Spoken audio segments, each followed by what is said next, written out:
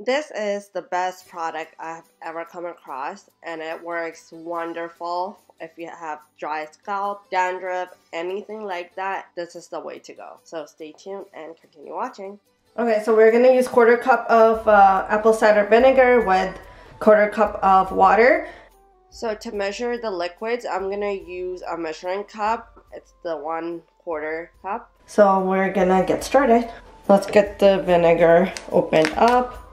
Make sure the apple cider vinegar is original or organic. It will make a difference, of course. So we have our 1/4 cup of vinegar. Okay, we're gonna grab our bottle and pour it in.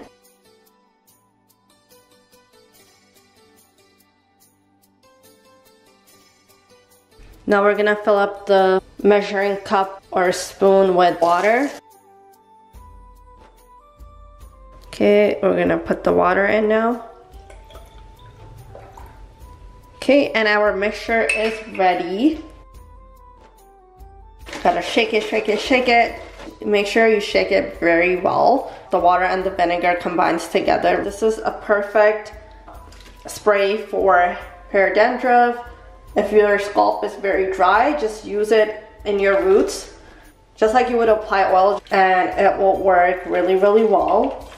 Then let it sit for an hour or two or overnight, and then wash your hair. Or if, let's say, your hair is getting very oily and you see the white particles in your hair, then you can just use this and it will kill the white buildup in your hair.